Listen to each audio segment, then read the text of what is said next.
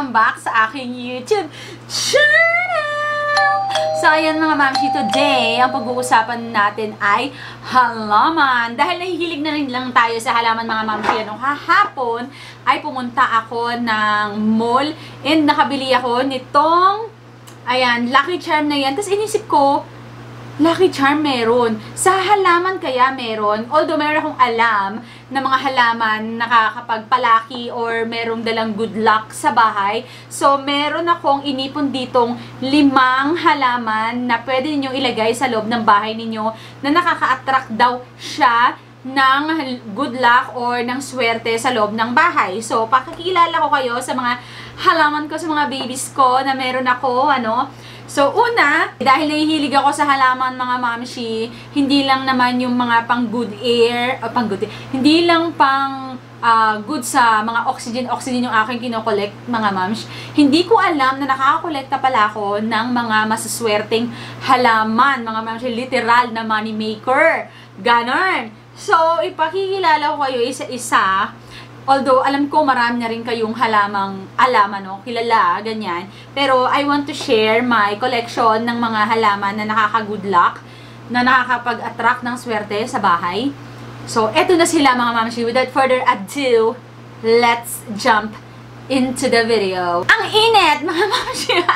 Ang init. So, ayan, ipakikilala ko na sila sa inyo, isa-isa. Meron ako ditong 5. Una kong ipapakilala sa inyo, syempre, is mag-start tayo sa mga kakaiba ever. So, ito, alam nyo naman na, ayan, siya ay jade, mga mamshi. So, sabi sa feng shui, ang halamang jade daw ay nakaka-attract ng swerte, which is talagang proven and tested ko na. So, ang jade, mamshi, yan ang kanyang itsura. Dito sa maliit na pot ko siya nilagay kasi, alam niyo yung pag-aalaga sa kanya is, pwede siyang diligan, pero hindi siya dapat over. So, ibig sabihin, hindi mo siya dapat lunurin kasi yung ugat niya, mga mamshi, ay mabubulok. At ang sign ng kanyang pagiging bulok or nabubulok na ugat is mangingitim siya, parang magdadry yung mga dahon, and nangingitim yung mga dahon. As you can see, itong aking mga halaman na ito is talagang merong tender love and care. Dahil, mapapansin nyo yan, na ang kanyang kulay ay green na green at ang kanyang dahon ay makintab. So, etong mga dahon niya mga mamshi is, bibigyan ko yung sample. Ganyan yung itsura ng kanyang dahon. Itong dahon niya is, mapapansin nyo, medyo mataba. Kasi itong dahon niya is, puno na siya ng tubig. So, hindi niyo siya kailangang diligan ng diligan mga mamshi. Pero ang right way ng kanyang pag-aalaga is, hindi dapat sobrang tuyo yung kanyang lupa dahil mamamatay din siya. Hindi rin dapat sobrang basang-basa yung kanyang lupa kasi mamamatay din siya. So, ibig sabihin, parang saktong-sakto lang. Eto, nakapag-alaga na ako nito matagal ng panahon, mga mams. And talaga naman, yung vlog ko, kung di niyo pa napapanood, is ililink ko na lang dito na nung kumuha ako sa kanya, mams, nagbenta ako nito as naubos ang buong paninda ko in one day. So, dinasa ko siya sa feng shui. Ang jade nga daw ay nakaka-attract ng swerte, ng lucky charm, ng kung ano-ano pa. So, kaya ayan, palagi na ako meron ganito sa bahay. Ang sabi nila, more ganito sa bahay is more lucky. Kaya, kung makikita nyo sa aking baler, meron tayong 3 ganito. And bukod pa yung hindi nakapat, parang nasa iba, na jade plant. So, ayan yung aking first na lucky plant na ipapakilala sa inyo. Okay? Okay! Number 2 na plants na meron ako dito sa bahay na pinaniniwalaan ko talaga na lucky at ay ang ang hinahanap ng maraming mamshi, ang lucky tree. So, kung mapapansin nyo, siya ay galing sa puno ng lucky tree. Hindi ko na alam, or hindi ko alam talaga kung ano yung kanya mga scientific name, pero yun na lang, yung mga, kung ano yung alam natin na common na tawag sa kanya, yun na lang yung aking sasabihin. So, eto ay lucky tree. Ayan siya, kung nakikita nyo, nagtatribe siya. Dumadami ang kanyang dahon. Meron siya mga bagong dahon, mga mamshi. Ito rin pala ay pinaniniwalaan na, or ang tawag din dito ay 5 finger. Ayan, 1, 2, 3, 4, 5 kasi yung kanyang dahon. So, eto mamshi is pinaniniwalaan din na lucky sa loob ng bahay, money tree. Alam nyo ba, kung nanonood kayo ng mga ibang vlogger, syempre, makikita nyo doon yung kanilang pagkahilig din sa halaman, katulad ni Mama Ann. Meron siya nito, yung super laking puno, yun yung kanya. Ito ay parang ginanon lang sa puno niya. So, malilit lang siya. Ang tawag dito is lucky tree, pero dwarf siya, or bonsai ang tawag sa kanya. So, maraming naghahanap dito sa akin kasi hindi nyo natatanong mga mamshi, ako ay nagbibenta ng julaman, ng mga halaman. So, isa to sa mga best seller ko talaga, itong itong money tree na to, kasi napakaliit lang niya, and usually nilalagay nila to sa table lang. Tapos ito din ay nakaka-attract daw ng mga money, nakakaswerte at sa mga career, ganyan. Yung mga pinaniniwalaan nila. So ayan, meron naman ako nitong dalawang money tree. And ang ginawa ko sa kanya is inihalo ko siya sa jade. Kumbaga, gumawa ko ng parang isang pot na halo-halo yung jade at saka itong money tree na to. And ayun, so maswerte din siya sa loob ng bahay, and wala naman sinasabi kung saan mo siya dapat ilagay, mga ganon. So ang ano lang is kailangan lagi mo siyang didiligan, and syempre papaarawan din para hindi siya masigbay. So ayan. And of course, kakabit ng money tree mga mamshi is itong ayan, lucky bamboo or fortune stick na tinatawag nila, pero karamihan talaga ng may alam nito is lucky bamboo yung kanilang tawag, pero ako is fortune stick yung tawag ko sa kanya.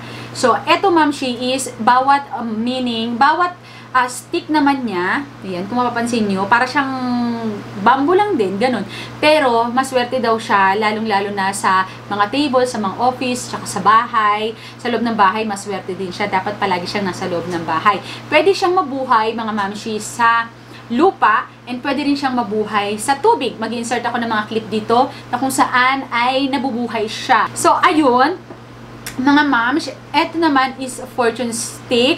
So, ganyan lang din siya kaliit. Ang ano naman dito mga mams, bawat stick niya is meron siyang meaning. For example, ayan, tatlong stick siya is for family, relationship with your husband, good relationship with your husband, and then good health ng family niyo. Parang ganon.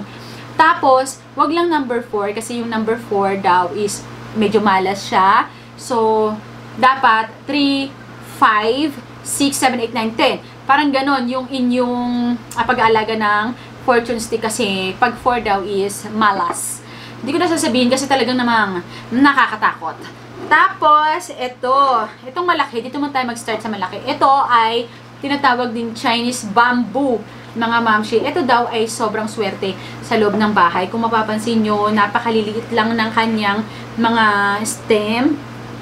Pero, binibigyan niya tayo ng malalaking maraming dahon. Ayan o. Tapos, alam niyo ba mga moms, ito ay sobrang tagal na sa akin. Hindi ko alam na laki pala siya na halaman.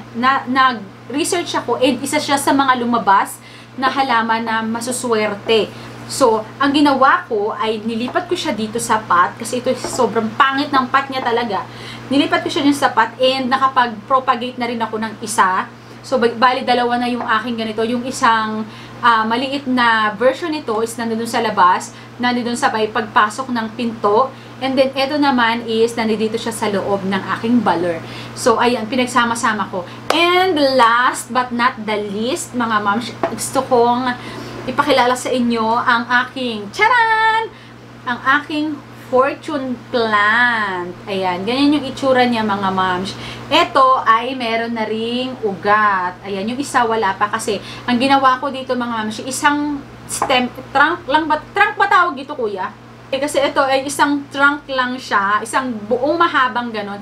And then, pag nilagay ko sa paso, iniisip ko kasi pag nilagay ko siya sa paso, mga moms, is parang sobrang haba. Baka pag nasagi siya, may tendency siyang, ang tawag yun? Matutumba. And gusto ko rin kasi ng mga parang mini-mini lang. So, ayan ginawa ko. Ito is, ibinabad ko na lang din siya kasama niyan kasi, alam niyo mga moms, yung mga ganito is nabubuhay siya through tubig, pwede. Tapos nabubuhay din siya through lupa. So, ang ginawa ko, hihintayin ko muna siyang mag-ugat. Ayan, isa rin to sa pinaniniwalaang maswerte sa loob ng bahay. Kaya naman, ito ang aking malaking version ng fortune plant. Ayan, kung mapapansin nyo, is malaki siya siguro, kasing laki siya ng mga 3 years old na bata. Ganon. So, ayan, sobrang saya ko kasi meron akong mga lucky charm dito sa bahay, bukod sa mga anak ko, ano. Meron akong lucky charm dito sa bahay, hindi, pagka nagbasa kayo na nagbasa or nag-search mga mamshi, marami pa kayong makikitang lucky plant. Baka nandyan lang yan sa mga collection ninyo. Mas maganda kung pagsamasamahin nyo sila para mas maganda yung attract ng swerte sa atin, sa loob ng bahay natin. Hindi lang nila tayo nabibigyan ng maganda at saka fresh na oxygen. Nabibigyan din nila tayo ng, alam niyo yun, positivity sa buhay na kahit papano is magsumikap tayo, at saka na parang maging positive na merong darating sa ating swerte. Pero syempre, mga moms, ito ay halaman lamang at pinaniniwalaan lamang na nagbibigay ng swerte.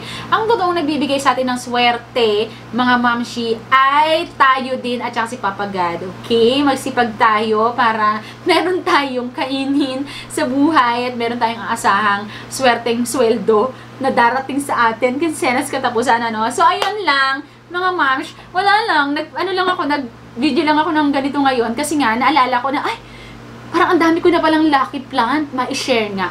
So, ayun mga mamshi, cheers sa ating lucky na pakikibaka sa buhay.